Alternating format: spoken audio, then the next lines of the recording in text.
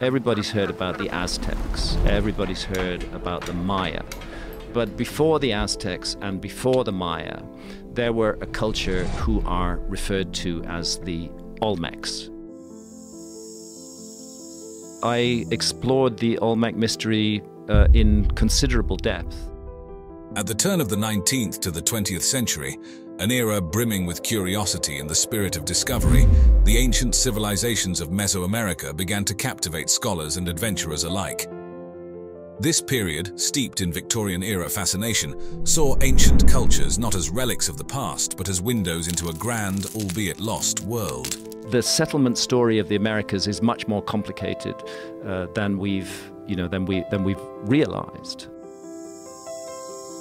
Fueled by a mix of exploration, colonization, and a penchant for romanticizing the unknown, people were drawn to the mysteries that ancient societies held. Institutions in Europe and the United States, including museums and universities, recognized the value of understanding these indigenous civilizations. They began to fund expeditions, not just for the sake of collecting artifacts, but to delve deeper into the history and culture of these ancient peoples. This marked a significant shift in archaeology, transforming it from a quest for treasures to a scientific discipline focused on careful excavation and analysis. This is part of a curious mystery that is not unconnected to the genetic mystery. The Olmec civilization, with its colossal heads and intricate stone structures, was one of the earliest to be uncovered. Yet in these initial stages, many artifacts were mistakenly attributed to the more familiar Maya and Aztec civilizations.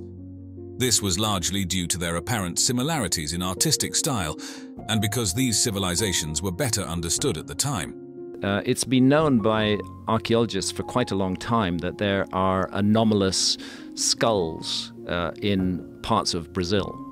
The unique aspects of Olmec art and iconography were not immediately recognized, highlighting the challenges faced by early archaeologists in differentiating between the complex cultures of the region. Two figures who played a pivotal role in bringing the wonders of Mesoamerica to the Western world were John Lloyd Stephens and Frederick Catherwood. Their expeditions, documented in Incidents of Travel in Central America, Chiapas and Yucatan, and Incidents of Travel in Yucatan, not only introduced the Maya civilization to many, but also set a standard for future archaeological work. Their detailed illustrations and engaging narratives captured the imagination of the public, sparking a wave of interest in ancient Mesoamerican cultures. This era also saw the beginnings of comparative archaeology, where discoveries from Mesoamerica were placed in a global context, offering new perspectives on the development of human societies. Museums evolved from mere collections of curiosities to centers of research and education, significantly contributing to the dissemination of knowledge about these ancient cultures. Furthermore, the late 19th and early 20th centuries witnessed the emergence of interdisciplinary approaches in archaeology, incorporating anthropology, linguistics, and even early environmental science, which enriched the understanding of Mesoamerican civilizations. The story of how the colossal stone heads became recognized as a key to understanding the Olmec civilization is a fascinating tale of curiosity, exploration, and eventual enlightenment within the archaeological world. Initially stumbled upon by Western archaeologists in the late 19th and early 20th centuries, these massive sculptures, some towering over 9 feet tall and weighing several tons, presented a mystery. But what's fascinating about them is they are supposedly the first high civilization of Central America. With their distinctive facial features, including flat noses and fleshy cheeks and often adorned with helmet-like headgear, they captivated those who found them but left many questions unanswered. What do we think those helmets were that they were wearing? Nobody knows, because no physical example of such a helmet has ever been found, just like no physical example of an Egyptian pharaoh's crown has ever been found. The first significant acknowledgement of these heads came from José Melgar y Serrano in 1862, when he uncovered one at Tres Zapotes in Veracruz. Melgar described the sculpture as having Ethiopian features, a reflection of the era's interpretations and biases, underscoring how little was known about the Olmecs then. Although Melgar's discovery was groundbreaking, it was initially seen as an isolated find rather than evidence of a broader, unknown civilization. For decades, these colossal heads were viewed more as curious anomalies rather than vital cultural artifacts. Without a wider archaeological context, their true significance was overlooked, and they were sometimes wrongly attributed to other known civilizations like the Maya or Aztec, or even to entirely speculative, unknown cultures. It was a puzzle missing its broader picture, waiting for the pieces to be put together. The narrative began to shift in the mid-20th century, thanks to more focused and systematic excavations in the Olmec heartland, led by archaeologists such as Matthew Stirling. These efforts unearthed additional colossal heads alongside other artifacts, helping to piece together the puzzle of the Olmec civilization. It was through this dedicated work that the Olmecs were finally recognized as a distinct and influential culture in Mesoamerica, predating and potentially influencing subsequent civilizations like the Maya and Aztecs. In 1945, a groundbreaking expedition led by Matthew Stirling to San Lorenzo Tenochtitlan dramatically advanced our understanding of the Olmec civilization, an enigmatic culture that laid the foundational stones of Mesoamerican history. Recognizing the potential significance of these sites, the Smithsonian Institution stepped in, providing the necessary support and funding for a more thorough exploration. The vastness of San Lorenzo, spreading across several kilometers, presented another hurdle. It was impossible to excavate the entire site in one go, so Stirling and his team had to make strategic decisions about where to dig, prioritizing areas where surface finds indicated the presence of significant artifacts. This meticulous approach to excavation was critical, requiring careful planning, mapping, and a methodical technique to ensure the delicate artifacts, some centuries old, were preserved for future study. As they cleared the jungle overgrowth and dug into the ancient soil, Stirling's team was not just unearthing artifacts, they were also piecing together the story of the Olmec civilization. Every artifact, every stone, and every fragment of pottery added a new chapter to our understanding of this ancient culture.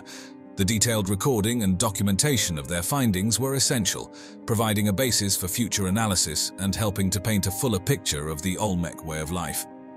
San Lorenzo, dating back to around 1200 to 900 BCE, stands as a monumental beacon in the study of Mesoamerican history, often celebrated as the oldest major city in the region.